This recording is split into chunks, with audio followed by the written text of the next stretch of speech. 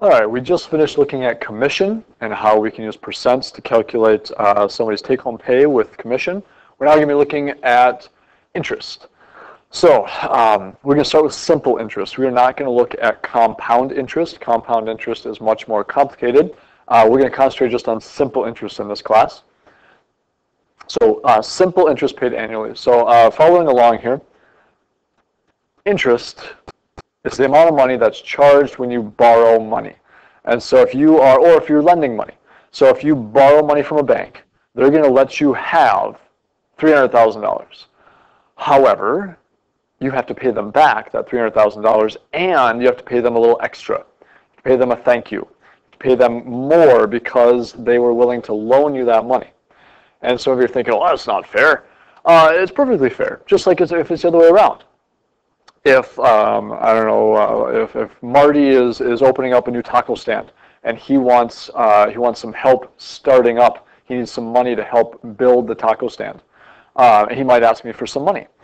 And I'm going to say, sure, you're a trustworthy guy. I'm going to lend you, $15,000. I have $15,000 laying around. I'm going to let you use that. However, I need you to pay me that $15,000 back plus a little bit extra.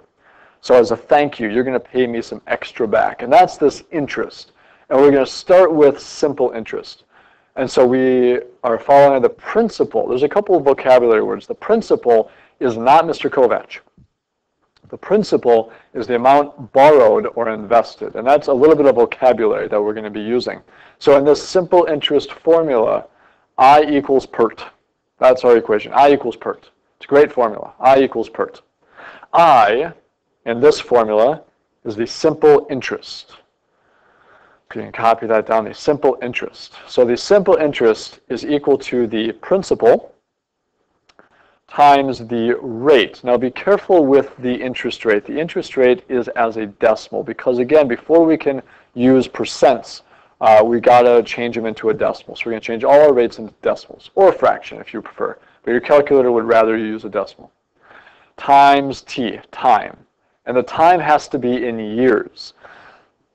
That is important because you can borrow something, you can borrow money for 3 months. But that's not 3 years. 3 months and 3 years are very different. So this formula is set up to use time in years. If your time is not in years, you have to change it so it works with this formula. So when you're using the formula I equals PERT to find simple interest paid annually, T represents time in years.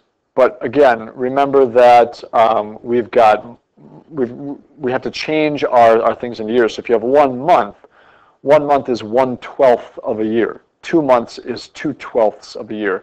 6 months would be 6/12 of a year, or half of a year.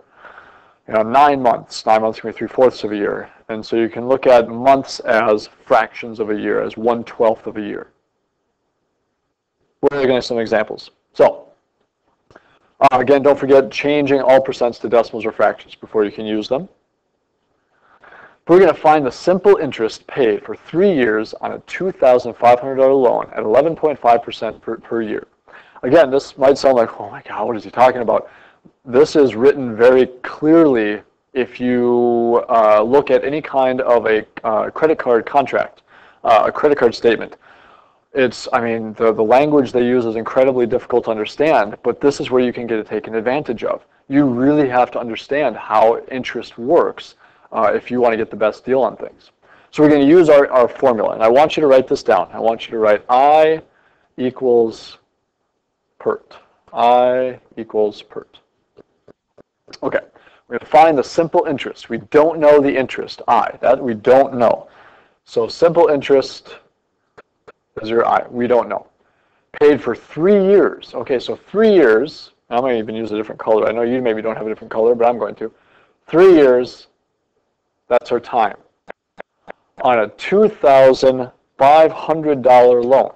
That's our principal. Remember that the principal is the amount of money borrowed or invested. And so our principal, P, there we go, principal P, at an 11.5% interest rate. Now I've got all sorts of arrows and stuff flying around here, so I'm not going to add any more. But we're looking at how can we there we go, sorry.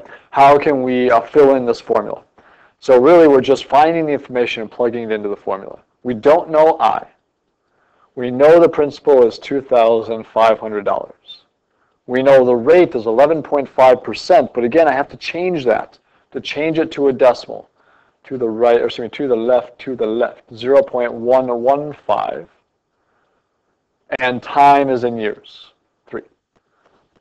Okay, I filled in my equation. Calculator can do the rest. And again, this is where a calculator is handy, is that it will do things very quickly, but you have to know what to type in. If you don't know where the right numbers go, calculators are useless.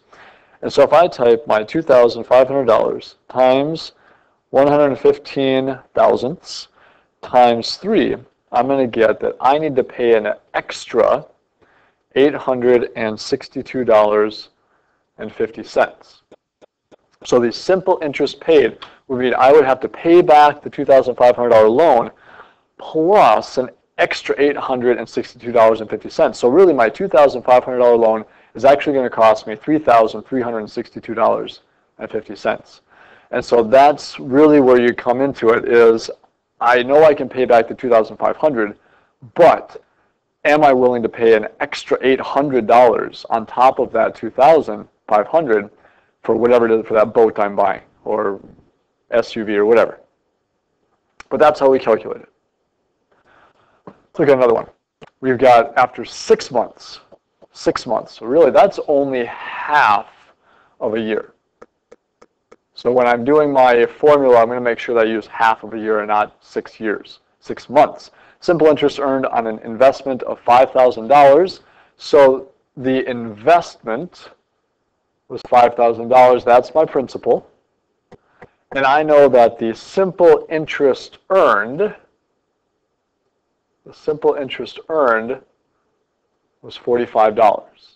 So the simple interest earned was $45 on an investment of $5,000. So that's my principal. And I've got 6 months, or half of a year. I need to find the interest rate. So I equals PERT. The interest. Do we know the interest earned? Yes. The simple interest earned was $45. They told us that number. The principal. Do I know the principal? Yes. I know Mr. Kovac. I know that the investment was $5,000. Do I know the rate? R. Find the interest rate. No, I don't know the rate. It says find the interest rate. R. Do I know time after half of a year? So I'm going to use 0.5 because calculators prefer decimals. I have an equation. I need to solve for R. I've got a couple choices. We can divide both sides by 5,000. We can divide both sides by 0.5. Or I can remember my commutative property and say, well, let's just do 5,000 times a half times R. Flip those around. What's half of 5,000? I can do that in my head. Half of 5,000 is 2,500. Half of 50 is 25. So I don't need my calculator for that part. Now that I've got it a little bit more simplified, I can divide both sides by 2,500. On a test or quiz, I would not require you to show this middle step here. If you skipped from here down to here, I would accept that. Because 5,000 times 0.5, if you can do that math in your head, I'll accept that jump. But we do need to show what happens once you've done it. Divided by 2,500, so if I take 45 divided by 2,500, I get 0.018. But remember, that is not a percent. That is a decimal. We only have a decimal right now. The question is, find the percent or the interest rate, and interest rates are always as a percent. So we have to move the decimal to the right, 1.8%. The rate is 1.8%. If I lost you on that, maybe try the same type of problem again and just change the numbers around. See if you can do the same idea. Instead of 5,000, maybe make this, maybe make it 10,000. And instead of $45, maybe make it $75. and try the exact same thing again. Give it a shot with new numbers, see what you can get. But that's how you set it up when you don't know the rate. Last one here. Find the simple interest earned after 2 years on an investment of $3,000 at 4.5% interest earned annually. So we don't know the simple interest earned. That's our question. Find the simple interest earned.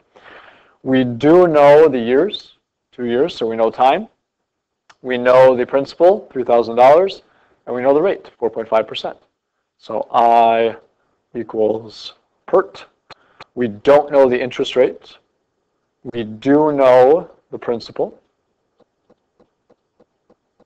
We do know the rate, which again I'm going to write as a percent, or excuse me, as a decimal. I'm going to go 0.045. And I do know time, 2 years. Okay, so I can use my calculator. I'm going to do 3,000 times 0.045 times 2. I'm going to get that the interest earned on this investment, so I gave somebody else money. I gave somebody $3,000 to help them start something, and they paid me that $3,000 back plus an additional $270 as a thank you. So I earned $270. I didn't have to do anything.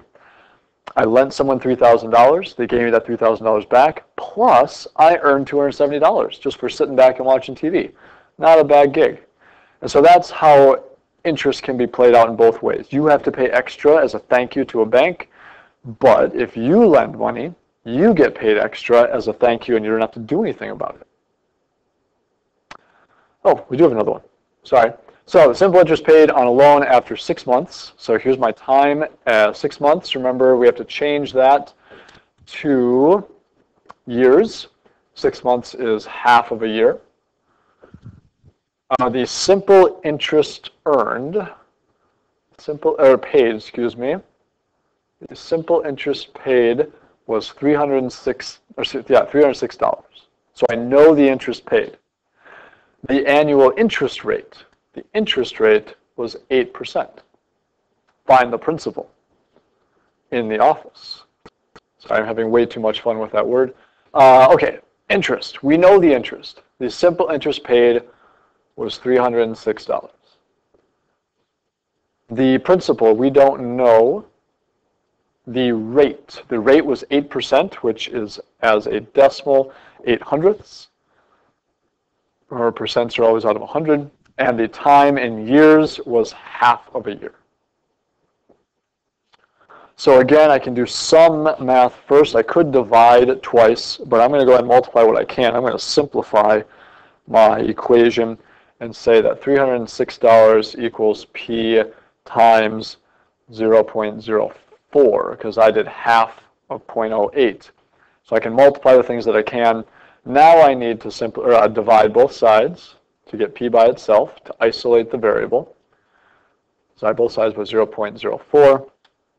If I do 306 divided by 0.04, I'm going to get $7,650. So my loan, I took out $7,650 as a loan and had to pay an additional $306 in interest. And that's how we use this formula.